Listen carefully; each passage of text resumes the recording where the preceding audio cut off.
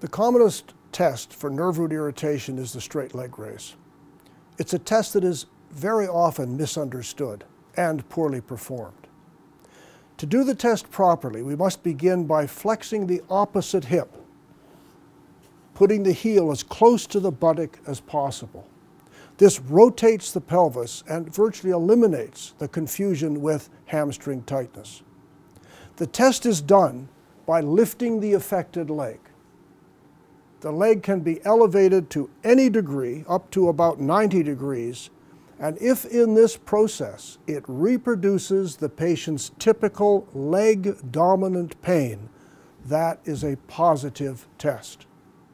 If the patient has never had leg-dominant pain, the test must be negative. It's important to remember that straight leg raise reproduces leg pain. The presence of back pain is not a positive test. And it's also important to realize that the test is positive if that pain in the leg is reproduced at any degree of elevation. Clearly, a patient whose leg pain is brought on within the first few degrees of lifting has a more acute, a more active root irritation than the patient whose pain occurs only at the end of range. But except for the intensity, the test is positive in both circumstances.